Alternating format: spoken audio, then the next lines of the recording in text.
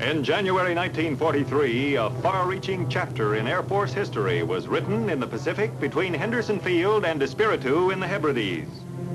Sighted after drifting helplessly in a rubber raft for 6 days, Brigadier General, now Air Force Chief of Staff, Nathan F. Twining and his crew of 14 are saved from the treacherous grasp of the ocean.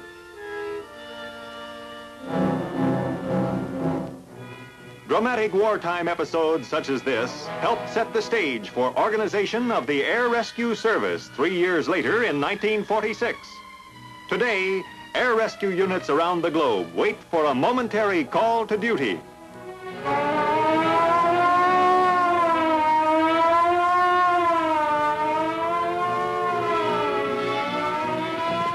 In the first 10 years of its existence, Air Rescue Service has saved more than 4,000 people from certain death. 40,000 others have been pulled out of assorted tight spots around the world.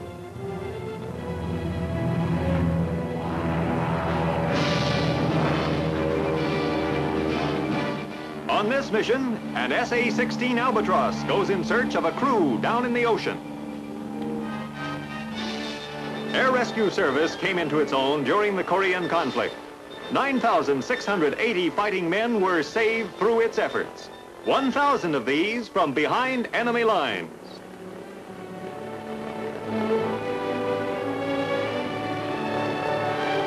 Air rescue men are experts in the truest sense. One man summed up their feelings by saying, "There's no bigger satisfaction than looking at the face of somebody you just pulled away from death."